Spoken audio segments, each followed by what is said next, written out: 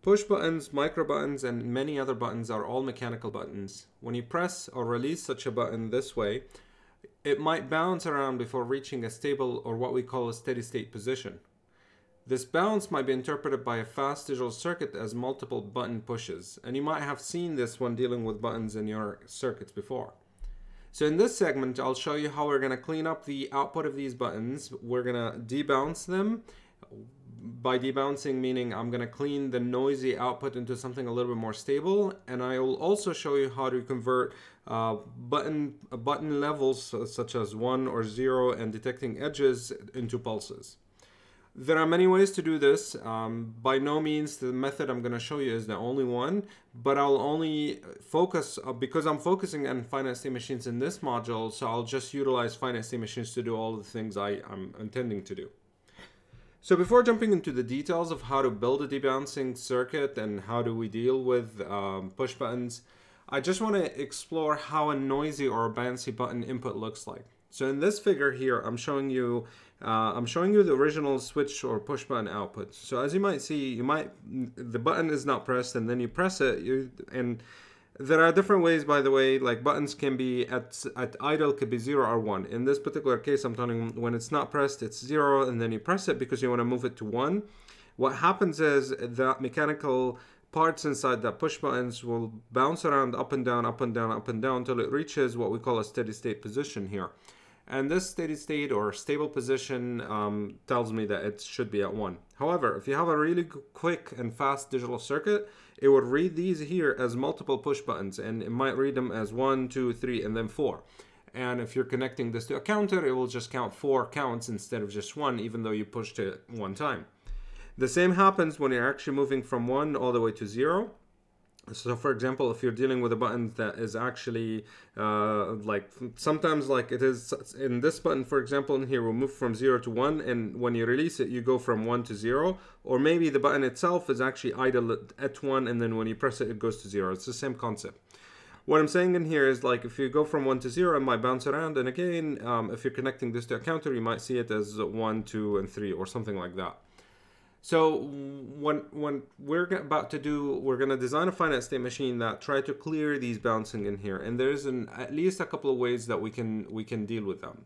So the first one is what we call delayed detection, and a delayed detection is simply say, okay, I will only consider a button output once it stabilizes, meaning if it lasts for a short period of time, I'm not going to consider it stable. So what I'm going to do is I'm going to say, okay, I went to 1, but then I went, well, it's not long enough. I went to 0, so I'm not going to respond to it at all.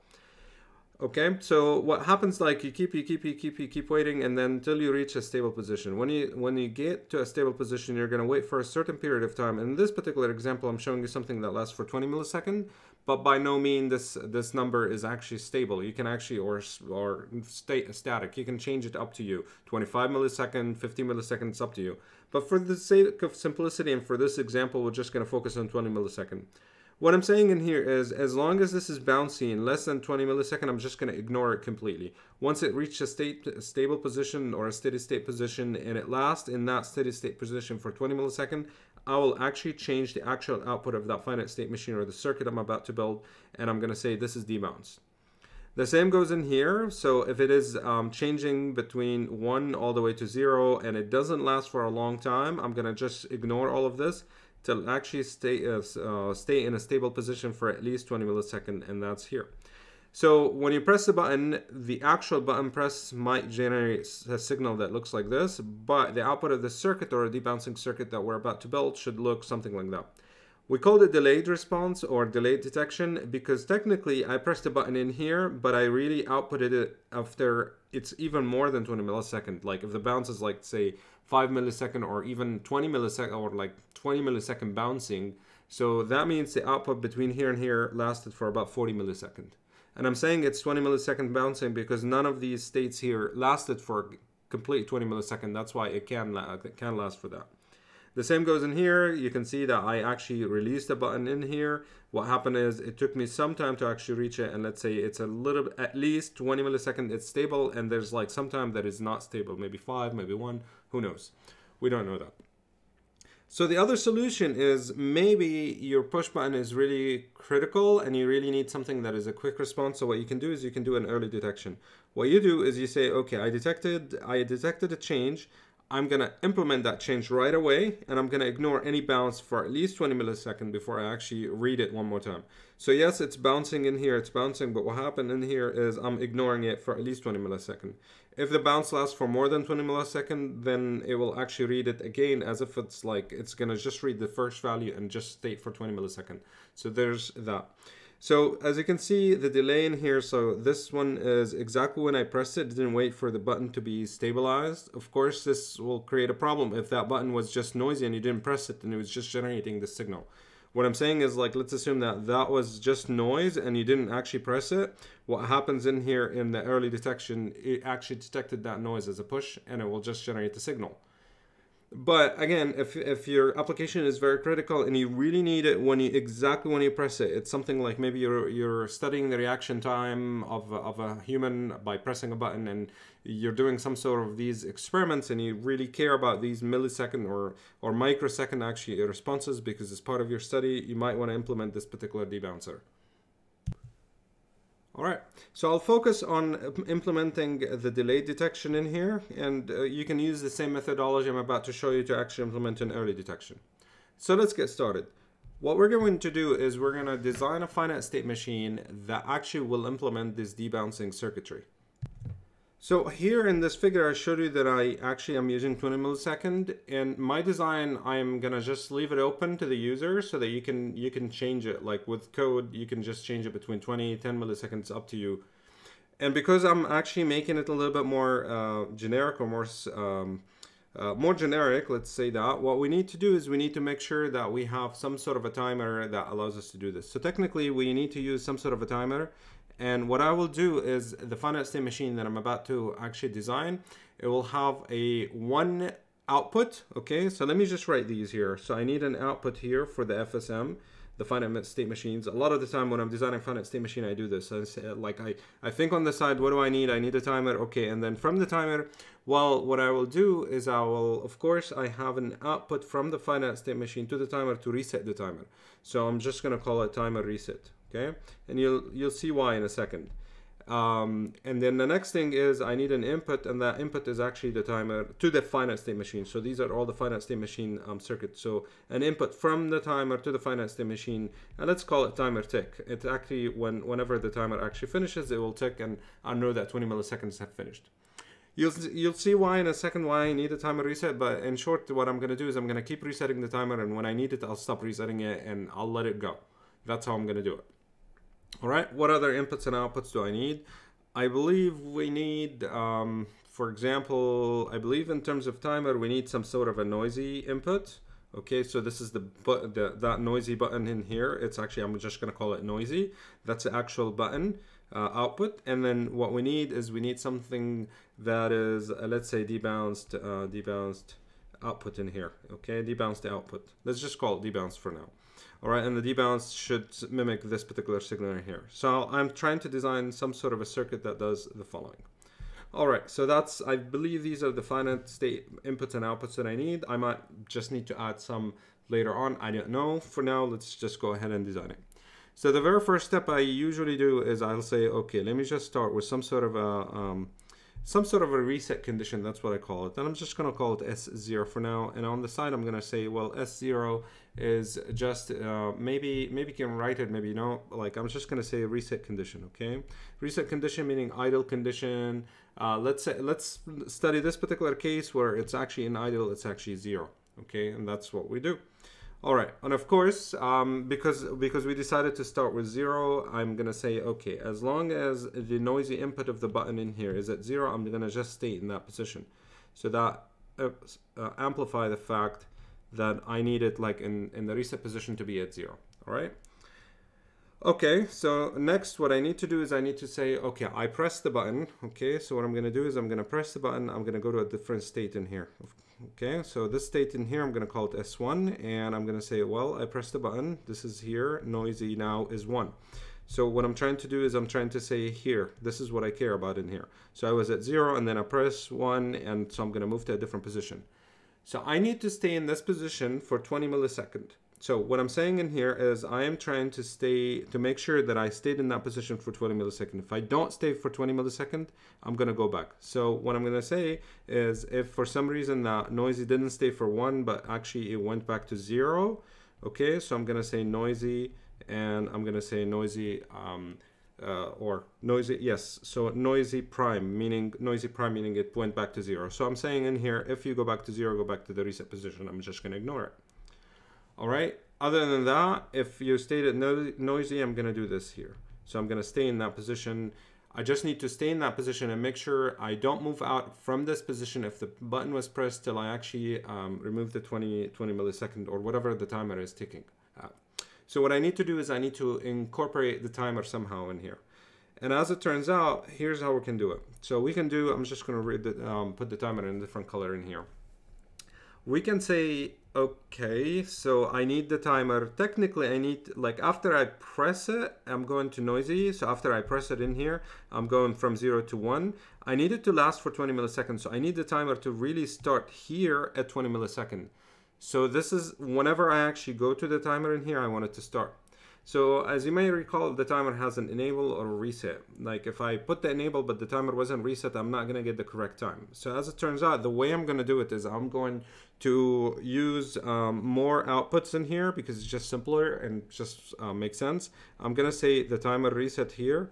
Okay, in this particular state, I'm going to keep resetting, I'm going to keep resetting, I'm going to keep resetting the timer. Once I move to this state in here, I'm just not going to reset the timer, so I'm going to let it go.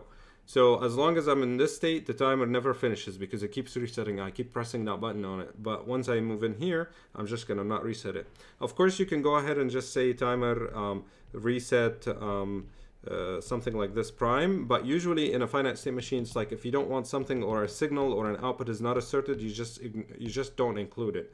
So you can say is like, okay, I'm not going to include it in here. And it's implied that that particular output is not asserted.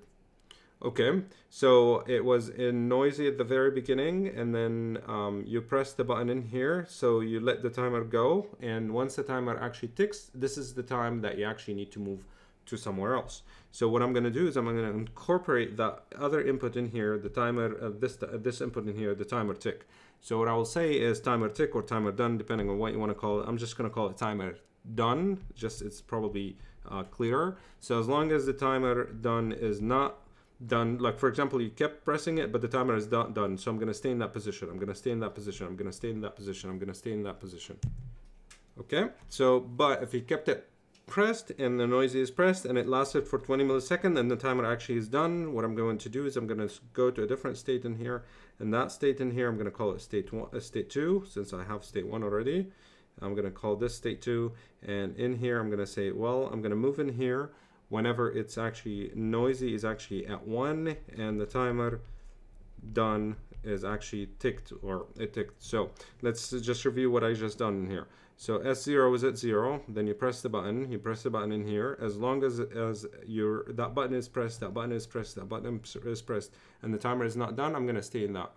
If you keep the button pressed and the timer is done, I'm going to move to a different state in here, and in this particular state I will assert that debounced output in here, that one here. I'm just going to put it in green, debounced, and that here is that particular output in here.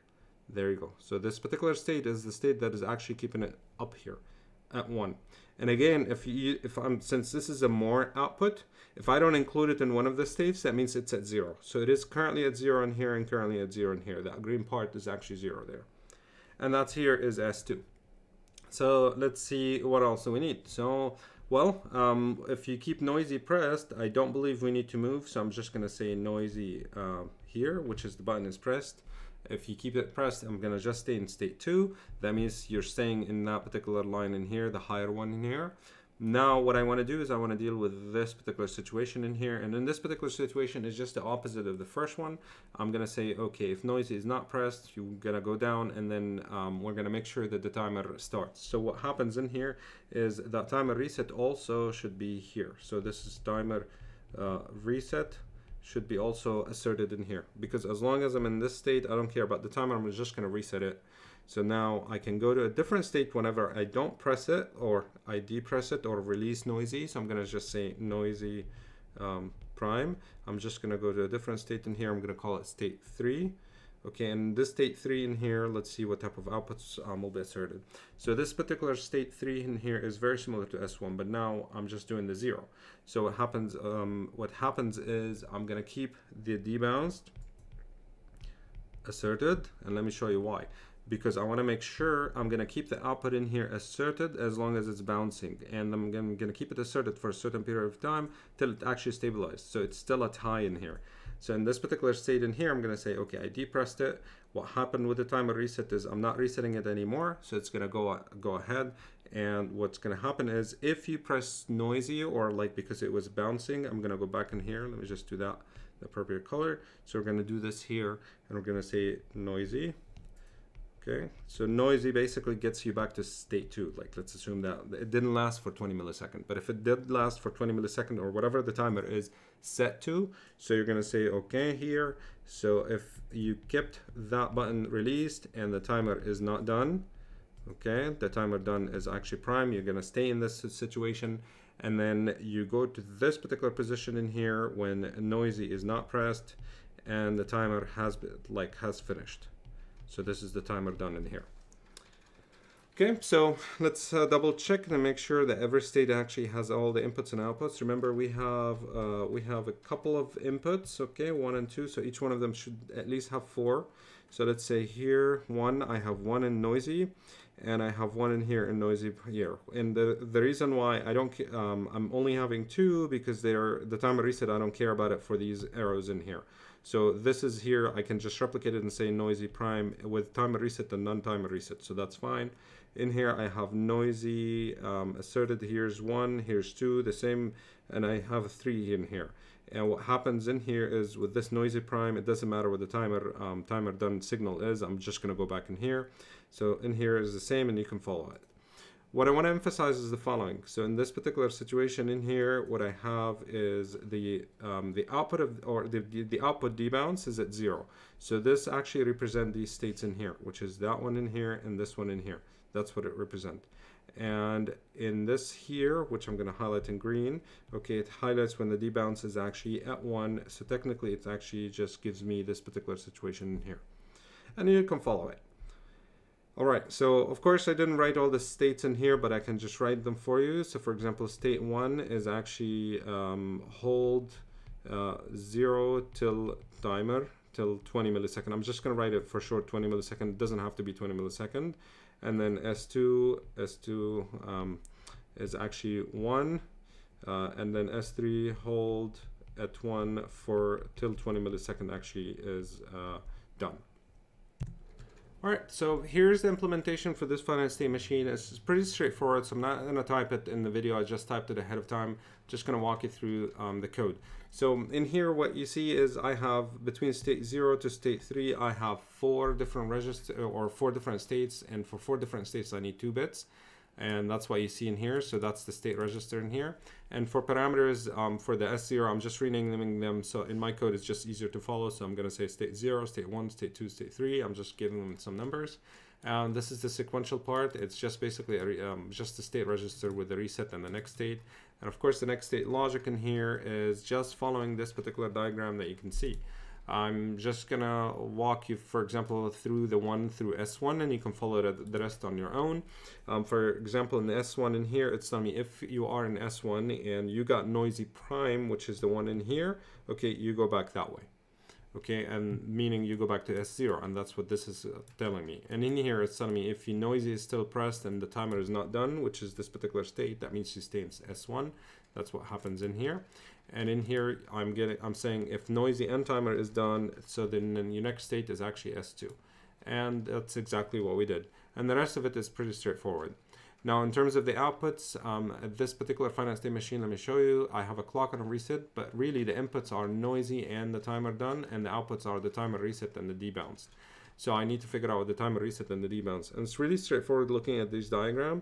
I color timer reset as red, so it should be asserted whenever you're in S0, whenever you're in S2, and by convention, if I don't write it in S1 and S3, that means it's not included. So really, and in the timer reset, all I have to do is just like, is the state register S0 or the state register is S2, just assert that signal. The same goes with the debounce. I'm looking at for it to be in S3 or S2. So you can see it in S2 and S3 in here. However, this code is just this particular finite state machine, and it's designed in such a way that you need to actually use it with the timer so that you can set the timer in the way you want it with the value you want. So in here you can see what I did is I actually created a debouncer delay, which is not only the finite state machine, and in this particular code it's really simple. All I did is just the finite state machine itself. I just instantiated an instance of that FSM that was just created, and I just put a timer right next to it. I'm using the timer parameter, and I'm passing that value as a parameter, and I said like, okay, 20 millisecond, I calculated the value to be a little bit less than 2 million or something like that. 2 million minus 1, and I put it that way. You can easily use this timer as an input, and you can just expose that in a delayed in here if you want to. For some reason or another, you want to change it on the fly. I don't see a reason to do that. And you can, of course, you can just do this final value here and expose it to the outside if you want to. But for the sake of simplicity, I'm just going to embed it in here and just say it's 20 millisecond. It's flexible enough, you can change it the way you want it. And just as a reminder, the timer parameter is just a timer that ticks whenever the final value is actually reached. So it goes from 0, for example, in this case, it's to 255. As long as it's enabled, it's going to tick and give me just a short period, like where a short tick. And that tick is actually the one that you see in here, which is done in here and the done in here. It's actually triggering this move between S1 and S2 and between S3 and S0. But as long as you're in S3 or S2, because the timer reset is asserted, it just keeps resetting the timer, and the timer is never on in these situations or in these states. So I went ahead and wrote some test bench to test this noisy and the whole debouncer circuit. It's a delayed debouncer, so I expect to see some sort of a delay about 20 milliseconds or so. So let me show you here. I have a clock, I have a reset signal, and the reset is I'm just gonna make sure that I'm resetting the signal at the very beginning in here. So you can zoom in, I can zoom in one more time, and again in here. It's really long in here. So you can see I reset it just for a short period of time at the very beginning, about 2 nanoseconds, and then that's it. The reset at the end is basically just 1, not asserted. It's at 1. And then in here, I'm just generating some noisy input signal in here. So the first one is actually not noisy. I just wanted to see it, like what's the output of the debounce. And as you can see, we can just do this here. For example, let's just count or calculate the delay between when it was asserted and when this signal here got asserted. So if you actually click on this guy in here, you can see it's actually different. It's 20 milliseconds as I expected. So I'm going to do this here, and as I do this here. And again, you can just calculate the difference between this point and this point, and you can see if you actually clicked on that, it's actually 20 milliseconds. All right, so what did I just show you? I showed you basically an input that is not bouncy. However, even though it's not bouncy, it's still like it needs to stabilize for 20 milliseconds before it gets asserted, and then it needs to stabilize at 0 for 20 milliseconds before it's actually I move it to 0. All right, so what happens next? I generated some noisy, like the figure we saw. So some noisy move from 0 to 1, and some noisy move from 1 to 0. And as you might expect, so these noises got completely ignored. And if you calculate the distance between this point in here, I'm just going to add this signal and this point in here, and I'm going to click on the blue in here. It tells me that it's 20 milliseconds. That's exactly how I actually set up my timer to be. And you can of course explore this here between this point and this point. It should be 20 milliseconds. And then I generated a few noisy signals here. It's like I didn't press the button, it just basically was noisy, and I'm just showing you that it ignored it. If you had not the delayed but the early response in here, you would have seen some sort of an output in here. Okay, but what I'm saying is like the delayed response will ignore these noisy signals if your push button is noisy. The same goes in here, so there's no noise at the beginning, and you can see after 20 milliseconds I asserted it, but there was some noise inside in the middle. It just will completely ignore it because it never stabilizes to 1, and that's what you see. Just as a reminder, you can actually, if you're debugging your signal and you want to see all the different states, you can just say the scope and then you go to objects, and you can say, well, this is actually coming from my test bench. Here's my test bench, and you can see the delayed debounce delayed in here. The unit under test is in here, and it's telling me inside the unit under test there's a finite state machine. I can click on it because inside it in here you can see, where is it? It's here. So you can see that I'm instantiating an FSM0 and I'm instantiating the diamond parameter. Whereas for some reason you want to see something or some internal signal, you do not have to expose it all the way through. You can just do that. You can, for example, I want to see the state register itself. I can just do that in here and just put it in here. I drag it. It'll take some time to actually add that waveform. Not a lot, but some. All right, so it added it, but it doesn't give me the output itself. So what I need to do is I need to refresh it in here. And if you relaunch the simulation, you're going to see that signal asserted again. This particular simulation actually takes a little bit of time because it's long, and I'm generating signals exactly in the same exact time I expect to see if I implemented it on hardware. So you can see that it'll take some time to generate, and you can see this one here is the current time. Just as a reminder as well, like you have to go to setting, and then you have to go to simulation in here, and you have to go to the simulation, and you make sure that the simulation runtime is not that short. I forgot the default number. I have to change it so that it actually is able to run in here. Other than that, it will stop early.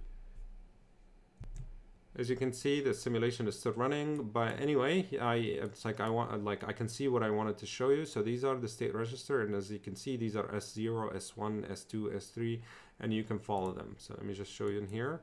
So for example, we were at S0, and we know it's between S2 and S3 is actually asserted. So let me show you. So according to this diagram, what I have is between S0 and S1, it should be actually at 0, and S3 and S2, it should be on 1. And you can see that, where is it? Here, let me just do that one more time. So S2 and S3, it's actually asserted, and S0 and S1, it's actually deasserted. It's exactly following this particular diagram, and I can see it here. So for some reason or another, if you wanted to debug your code, you can add any signal you want. Again, you go to sources, actually you go to scope, and then you go to object, and then from this object in here you can select whatever you want in here, whatever signal you want. You click on that, and then you drag it, and then you relaunch the simulation. So we've seen how to debounce a signal. Now we'll move on to the next issue when dealing with push buttons. So the issue is the following.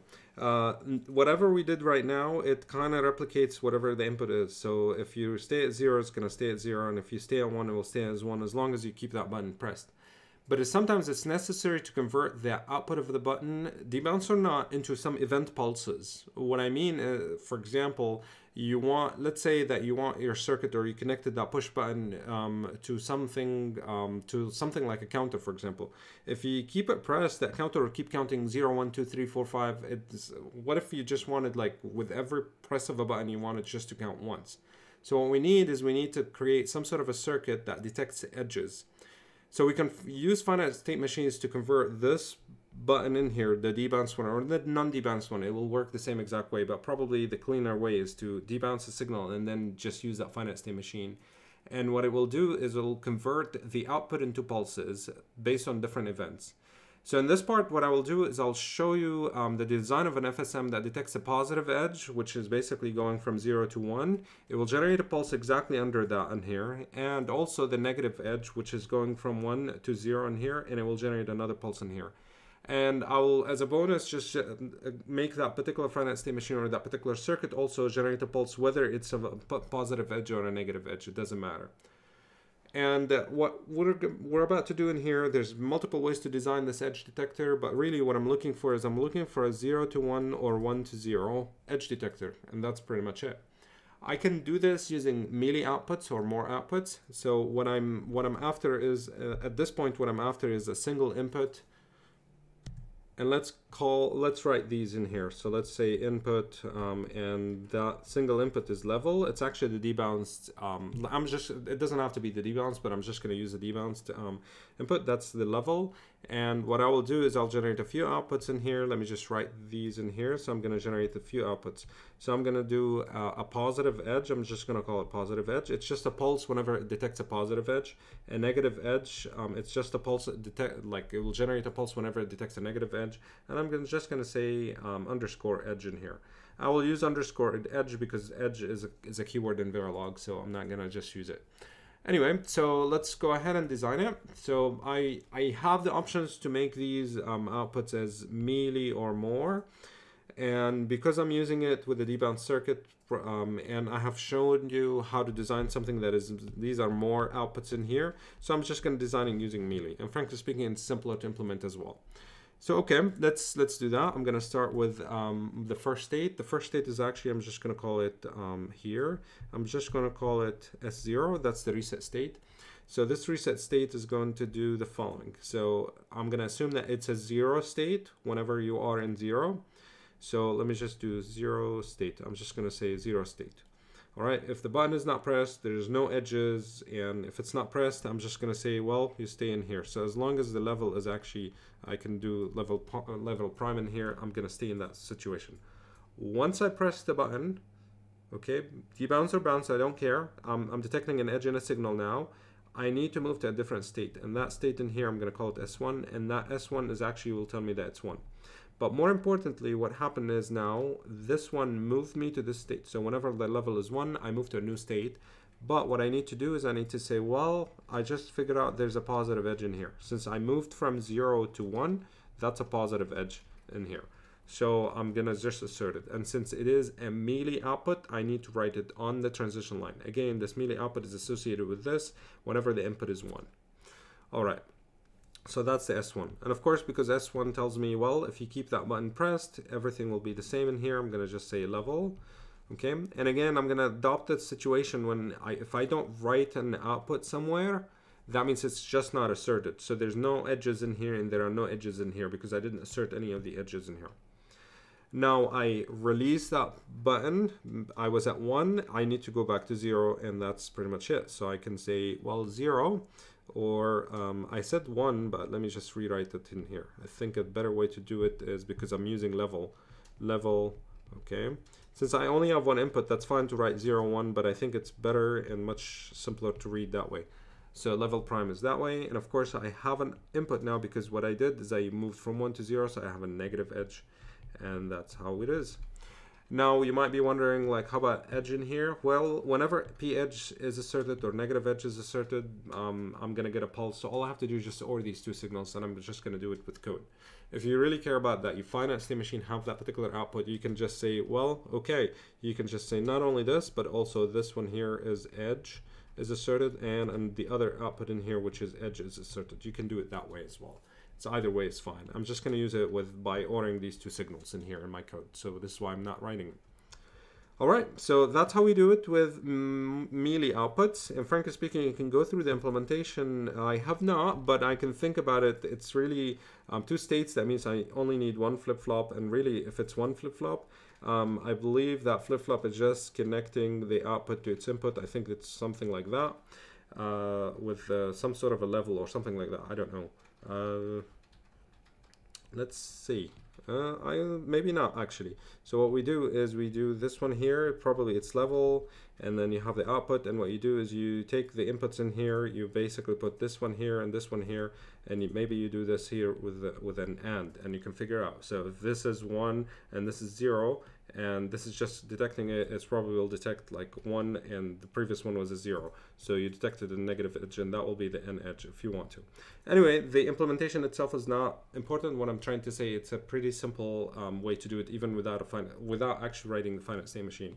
But the proper way to do it is just to do the state diagram in here and implement it. So let's go to Vivado and just figure out how to implement this in here. So I went to Vivado and I wrote that code again. Again, I'm writing these codes because they're kind of long to just write. I can walk you through the code. So the code again is clock on reset, as any synchronous digital system is. Its input, I called it level in here, so I kept it level. And then I generated a few edges. So I have positive edge, negative edge, and just an edge. And again, if you remove that underscore, you're going to see that it actually highlights it as a keyword, and it gives you some sort of an error. So that's why we use an underscore. And it's okay to start a variable name with an underscore. Again, what I have is I have 1 and 0, or 0, 1. So I only have 2 states. I only need 1 flip-flop. So the state register is just a flip-flop. I don't need more. So that's why I say reg, and there's no vector here. And I have the parameters S0 and S1. And as usual, sequential state here with the reset and the next state. And the next state just follows this diagram that we just created. Really, what you have to do with designing finite state machine is spend most of your time doing this in here. If you have that designed correctly, writing it in Verilog is really straightforward. All you have to do is just a case statement for the state register and then list all the states and then tell me in each state what should be the next state based on the inputs. That's what I'm doing in here. So for example, let's take a look at the S1. S1 in here tells me the following. If it's level, according to this here, I need to stay in S1, and that's exactly what I'm doing. And if it else, other than that, basically it's level prime, or you can say if level or if not level, it's the same thing. Okay, so then the next state will be S0. Now let's take a look at the outputs. So the outputs in here, well, it's telling me, again, these are merely outputs, so pay attention to that. So yes, the output is on the transition line, but it's associated with the source state.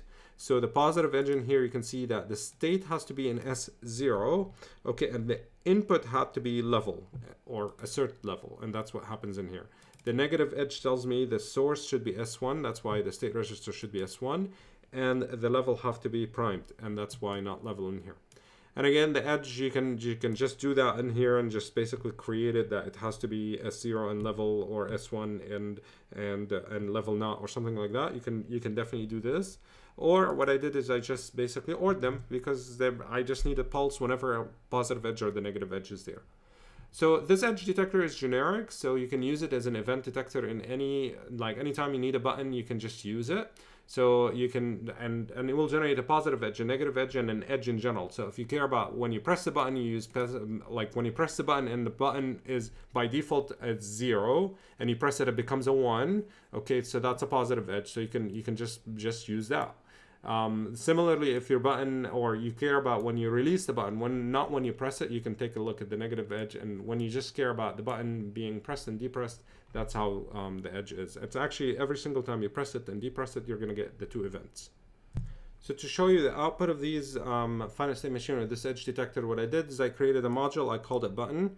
And really you can use that button, and you can include whatever you want in that button. But for now, what I did is I put a debouncer delayed in it. Okay, so technically I'm just debouncing it with the finite state machine, the one that is the timer is inside it. All I'm doing is I'm giving it a noisy signal, and it's giving me a debounce output. And then I'm taking that output and I'm putting it as an input to an edge detector, and then I'm seeing a positive edge, a negative edge, and an edge, just to show you all of it. So the whole button in here is actually two parts. It's actually a debouncer and then an edge detector. Okay, so let's take a look at the output of the test bench. So the test bench is very similar to the one that I showed you, the debouncer. It's actually the same exact stimulus signals, but what I'm doing is I'm showing you the positive edge, the negative edge, and the edge. If these actually confuse you, you can definitely remove them. Let me just do this here so it's cleaner. What you can see is these are the positive edge. So whenever you go from 0 to 1, you're going to see it. So technically, if I actually zoom in here, I should see that little tiny signal. And this signal here actually is asserted whenever the debounce went from 0 to 1. Okay, that's a positive edge. And again, you're going to see the edge as well is activated at the same exact time, because it's an edge in here. I don't care whatever it is, whether it's positive or negative. And in here you might see or might think, well, this looks like as if it's going for a whole clock cycle. Okay, so just one comment about it. We have designed that finite state machine, the one here, as a melee detector. So it's a melee detector. That means it depends on the input. So you can see, but the input in here is debounced in this particular case. What I did is I took noisy, I debounced it, and then I took it and I basically put the debounce as the input for the edge detector. Because debounce is the output of a sequential circuit, that output is synchronized with the clock. This is why you see this lasting for a whole clock cycle. However, if you use that particular edge detector with something that is not debounced, with an output that is not an output of a sequential circuit, that positive edge might not last for the whole clock cycle. Just keep that in mind. If that is important to you, that's okay. You can well, if that's important to you, what you need to do is you need to go and design a more machine, and that way you guarantee that you're going to get a whole clock cycle worth of like a pulse, not like part of it. Okay, so that's just a quick comment. Anyway, we go back to in here to the rest of the signals. You can see it in here. Hopefully you can see it. So this is the negative edge in here. I can zoom in, and you can see that in here. What I'm doing is I'm generating not at the positive edge, but at the negative edge. Okay, so you can see, there you go. So you have that in here. The positive edge is 0, but the negative edge is 1, because I'm going from 1 to 0, and of course the edge is asserted as well. So you can take a look at all of it here. So there's a positive edge in here. and I can just move that way in here. There's a positive edge in here, and there's a positive edge in here as I expected. And of course there's a negative edge in here, and there's a negative edge in here, and there's a negative edge in here, and there's an edge and another edge. You press, release, press, release, press, release. You can use these 3 signals as you see fit in your design. Lastly, what I want to do with these button and debouncer circuit, what I want to do is I want to test the whole edge detector, debouncer, and bouncer. So I created this button test circuit, so to test the different buttons and how different they are. Frankly speaking, I want to just test how the debouncer is, whether it's good or not. So what I did is I said, okay, I'm going to use a button, and then I'm going to use that button in a couple of circuits actually. So the first one, I'm just going to take it without debouncing it to an edge detector. Okay, and this edge detector will go in here to a counter, and I'm just going to count how many times it will actually count. Like I'm going to press, and because it's not debounced, I'm assuming that that counter will increase a little bit faster, or it will increase with every push of a button. I might see 1, 2, or 3, or even more because it's not debounced. And on the other side in here, I'm taking the same exact thing. I'm just going to pass it through a debouncer. And then that debouncer, I'm going to go through an edge detector and another counter. And then I'm going to take that counter and this counter and display them on the 7 segment. And I'm going to show you that on the board. I'm going to connect these to one of the push buttons. I believe the down push buttons. So let me show you that. So here's the description for the whole circuit. This is the button test circuit, the one that you see in here. So you can see I've instantiated a debounced button. This actually debounced button contains the debouncer and the edge detector together. It's actually of type button. You can see it in here, the code. Here's button, and button has a debouncer and an edge detector. Again, usually I create some sort of a button, and inside it, whether I need the edge detector or not, whether I want the debouncer, whether it's the delayed debouncer or early debouncer, or maybe some sort of other things. Usually I just put everything in button and I just use it in my circuit, like what I've done in here. So in here I have a button, I give it the noisy, and then if I care about the debounce, I output it. If I don't care about it, I just care about an edge. I just can take whichever edge I want, and I'm just going to connect it. So I took that debounce stick in here. This is actually this particular signal, and what I did is I used a UDL, the up-down load counter, and I just used it in there. And it's just for, I don't care about like making it bigger. I'm just going to display it on one of these 7 segments. And you can see that that's the counter in here. I think I'm going to take that output in here of the counter and just use it on my 7 segment driver. As you can see in here, I'm using it. And I'm going to display it on the 4th 7 segment in here. This is the Q debounced. The same goes in here. You can see that then the button without the debouncer, what I did is I said, okay, here's the edge detector followed by counter. So that I just instantiated the edge detector. I put the noisy, I believe the button in, not the noisy one. This is the one, well, it is the noisy one. It's actually going to the debouncer. It's going to the input noisy in here. I'm just directly connecting it to level. And as you can see it in here, it's actually connected to level. And then the output in here, which is a noisy tick. Okay, I called it noisy tick. It's enabling another counter. Okay, and this counter in here actually is outputting Q noisy, and I'm just displaying it using my 7 segment driver on the 0. So I'm expecting to see the 1 on 0 to a little bit be, or count a little bit more than the 1 on 4. So let's see that on the board. Okay, so I uploaded that code to the board. You can see I0 is the one, I believe, without debouncing, and this one is with the one with the debouncing. And I connected it to the push buttons, down push button. So I'm going to press 1, and you can see both of them counted 1, so there's no debounce in here. I'm going to try to move my finger and just press it. It's still doing that. I'm going to try it one more time, and it's doing that. So I'm going to do it just quick, and then I'm going to do it another one in here. It's for some reason it's not debouncing. I'm just going to, or it's bouncing. So I'm going to reset it. I'm going to do it one more time, and oh, there you go. So it caught 1. So this is 10, this is 9. So it counted 2 in here, it counted 1. So it caught one of these debouncing in here. So I'm going to do it one more time just to show you. We're going to do that in here. Apparently that button I have is good. So again, this is 8, this is 7 because it bounced a little bit, so it counted a couple.